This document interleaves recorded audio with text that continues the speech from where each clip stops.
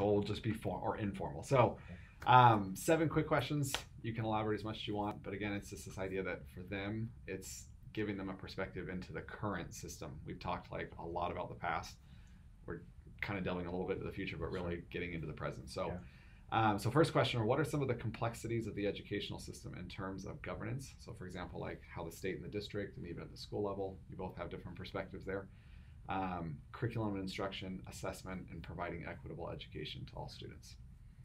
And that's a big question, so I can chunk that down as we go. It's a good question for a principal. Oh man, there are many complexities. So I think that for us who are working in the field at the school sites, we're with our students every day. I know we have best intentions, and we feel like we can address the needs of our students the best.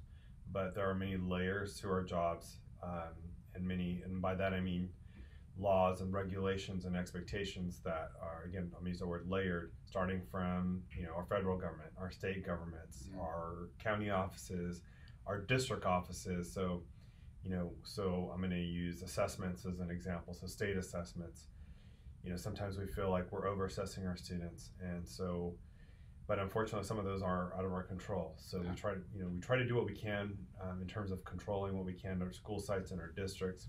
But one of the things that we find is, and I feel this way in our current state, meaning our situation as a school, is we're trying to reduce the amount of these formal assessments. Assessments are good. I'm a firm believer in assessments, but these kind of standardized assessments, one of the places we're at right now is we don't want to be teaching to the test, but unfortunately so much rides on that with the regulations and the accountability systems that states have, that we find ourselves kind of going back to where we were, unfortunately, where we're assessing more and more to prepare for the big assessment. So you kind of get caught in the cycle of assessing. And again, firm believer in assessments, but these standardized assessments is what sometimes can be overwhelming for our students. Yeah, no, that's good, because we talked about that yesterday. I shared the Obama little clip, I think, for like years ago, where he's like, let's like back off on testing, and then he left office, and that just was an ideal that floated there for a while. That's exactly where we're at. Yeah. Jared, your thoughts? Yeah, kind of to piggyback off your comment about Obama, is from a teacher's standpoint, as a high school teacher in the classroom, I feel like the changes come so quickly as far as assessment and curriculum, and we're always kind of chasing the next big idea. And then before you can even see if the next big idea is bearing any type of fruit, you're ready to move on to the next idea. So just like what you mentioned about, there's a politician in office, and then they make a policy decision. Before you can even see if it had any positive or negative effect, we're already moving on to a new politician with a new idea. So just for instance, in the time that I've been at my high school, we've changed curriculum essentially every year in some major ways and in some minor ways. And to me, with my style of teaching, I always want to teach something once, just as a trial run, to see what worked and what didn't, and how I want to make changes in the future. And then maybe by the 3rd or 4th year, I really have it down to where I feel confident about it as far as assessments or curriculum. And when we're constantly making changes, I don't feel like I'm always given the time to see things through as far as I'd like to. So I feel like that's it's one thing. And then I see equitable education on your question. And when I hear equitable education from a classroom teacher standpoint, what I think of is the fact that to some degree, my class and the other teachers teaching my subject at the high school, we kind of need to be equitable. And so the positive thing about that is that you don't want students to complain that if you get so-and-so's class, it's super easy and there's no work. And if you get so-and-so's class, then you get to read these books. And if you take this teacher, then you read those books, especially because I teach English. There's choices to be made. So with an equitable system, or we're working within a PLC, it's nice that students, more or less, they get the same curriculum no matter whose class they're in. But then obviously you get into education and teaching because you're excited about certain things.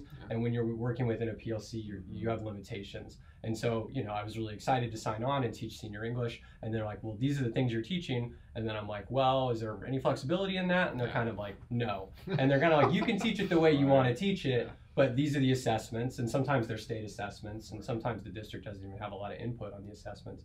And sometimes they're more like PLC, self-generated assessments. But either way, it's like, I feel like this idea of equitable education is a two-edged sword, where I think teachers want to have freedom, but then we do need to make sure that students are having similar experiences within many different classrooms. Yeah. So I'd say that that's a complexity within the system that I work with on a day-to-day basis. Cool. Yeah. Then let me add to that too, just with equity for both of you.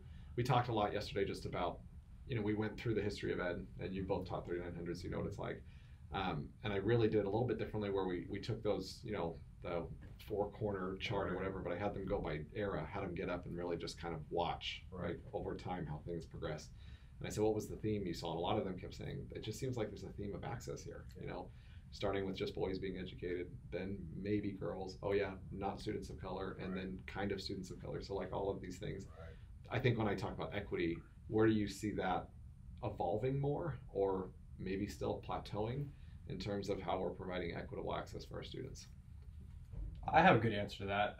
Please. I think our school just recently went one-to-one, and, okay. and that means that every student has a device that's issued by the district. And so as far as the digital divide is concerned, where you had the technological haves and have-nots, which I think is one of, obviously race and gender are still issues. Don't think that I'm trying to be dismissive of those topics. Sure. But when it comes to students in education, I think one of the big indicators of success and non-success was access to technology. And I think that the district, by adopting the one-to-one model, has really given students access to the technology, to the internet, to the things that they need, and they can take them home and they can work on them when they have the time. And so it's really solved a lot of problems. I was worried about the one-to-one model. We were resistant in the district. We really didn't want it because we were worried about computers getting broken and stolen and et cetera. And I've had zero issues. Like, I've had no issues with computers. They've been nothing but a benefit to my class, and I'm just excited that every single kid has access to Google Forms, Google Docs. Like, they can do projects, they can write papers.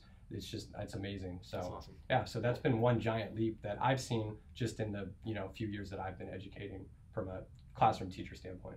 Awesome. Yeah. Yeah, and that's a great point. And just kind of thinking kind of more federally, globally, just thinking about going back to a point we were making earlier, that Mr. Jeffries made earlier about the impact that our leadership has, right? And you think about, we are often, we like to be kind of in the forefront and doing things, kind of leading the way when it comes to providing equity in our schools.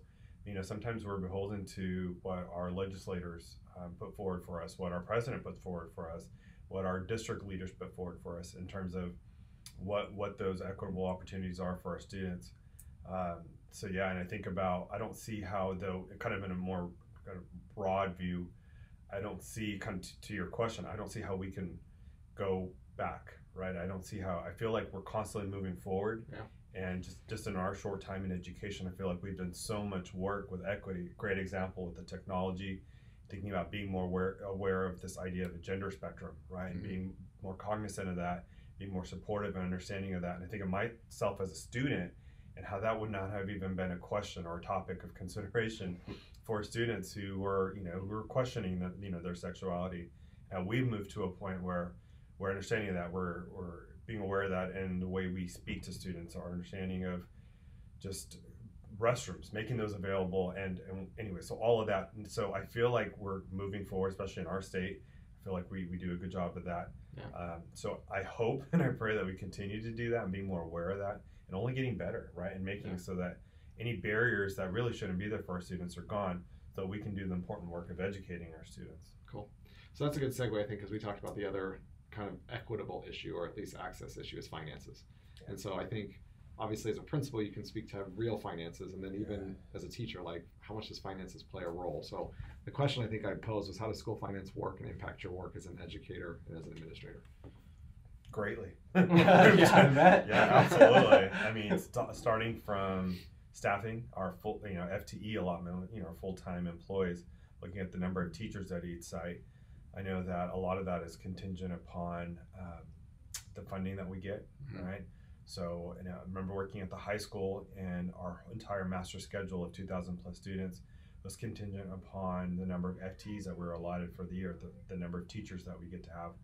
So then it's a big puzzle of, how do I continue to support the programs at our site with the number of staff that I have? And once in a while it was great because your FTE actually went up, so you can add a program or expand a program, particularly those programs like your CTEs, those pathways. Yeah. But if it went down, it's a year that the budget, nationally was not looking good.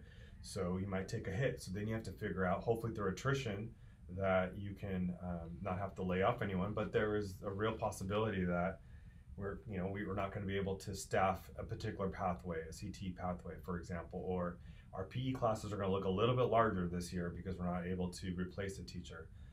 But then to everyday supplies and classroom materials, all of that is contingent on budget. So, I mean, the basic answer is it has a huge impact on everything that we do. The budget does. I don't know. I feel like you probably feel the same way in the classroom, right? That everything you do is affected by the amount of money that we get. Yeah, and I think it's interesting because I think as an educator, right? Because we weren't Samit. I didn't see that. I always just thought when I heard about budget stuff, I just thought I could teach my kids without paper and crayons and pencils, and you're like, oh, but there's more to it, right? Absolutely.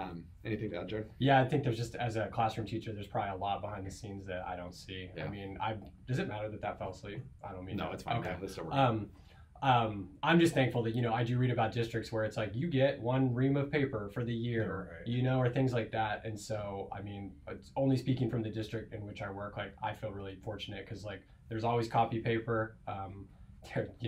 There's my projector works, my heater works. Like if I do maintenance requests, they're done in a timely manner and stuff. So it's like, and then I feel like we're compensated pretty fairly here in the Valley, at least the district I work at. So for my personal experience of the whole financial picture that I don't fully understand, like I feel like I'm lucky to work in a district where I feel like they're being good stewards of the finances, because I feel like the teachers are better taken care of than other stories that I've heard in other districts. Cool. Yeah. Awesome. So I think that'll the third one then. So they're emerging educators. It was really cool yesterday. We had this awesome experience, and I think they felt that too. Just this idea of this is an ugly system, but why are you going into it? And I think they were all positively saying, we see that, but we want to make a difference. Yeah. So what would you coach them on? So how can emerging educators successfully navigate this system, the complexity of this system? I think one thing that comes to mind is taking care of yourself, right? Just and I think I shared this with the class when I was there the other day, just this idea that you can't be there for your students if you're not there for yourself. This idea that there are so many things that are just going to be thrown your way as an emerging educator, and there's so much that you're learning constantly, and it's extremely overwhelming. And so this idea that you got to take care of yourself, you got to find the things that that help you kind of recharge your batteries and rejuvenate. And so just kind of reminding yourself that it will get better, and I just take care of myself along the way, finding things that are that excite me, finding things that help me again rejuvenate, and just again reminding yourself why you're there. The program isn't easy, right? And these classes aren't easy, so you're getting through that. So if you're getting through that, what is it that's helping you get through that? So kind of using that same mindset, that same mentality, whatever it may be that's getting you through, kind of carrying that with you through your first few years as an educator, to avoid burnout. I don't know. Yeah.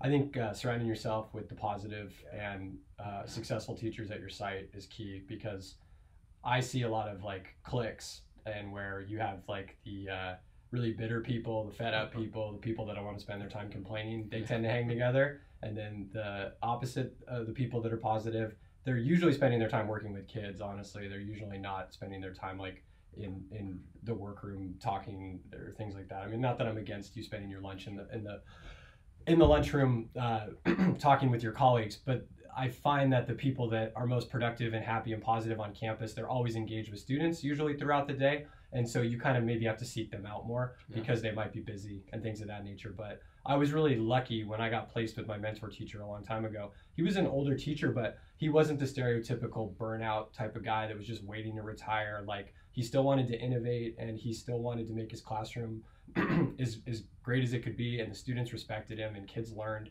And so he was a model for me that there's this kind of narrative that teachers is like, you're really passionate for a few years, and then you hit a wall, and then you're burnt out for the rest of your career. And you hear that a lot, and it's scary because you're afraid that you're going to become one of those people.